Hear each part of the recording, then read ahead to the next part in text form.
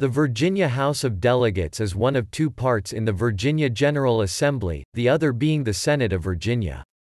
It has 100 members elected for terms of 2 years. Unlike most states, these elections take place during odd-numbered years.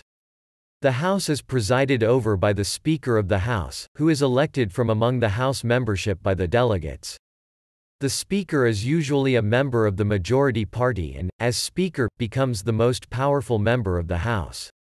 The House shares legislative power with the Senate of Virginia, the upper house of the Virginia General Assembly. The House of Delegates is the modern-day successor to the Virginia House of Burgesses, which first met at Jamestown in 1619.